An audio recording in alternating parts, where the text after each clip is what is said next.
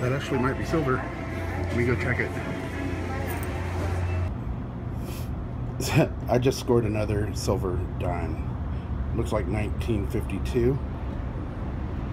I can't see a mint mark on the back. That is the second one I've got this week, guys, in a Coinstar machine. That is so freaking awesome. I've been checking it every day. I can't imagine, because I know the employees here, they check it. So they must find all sorts of stuff they probably don't even know they're finding silver.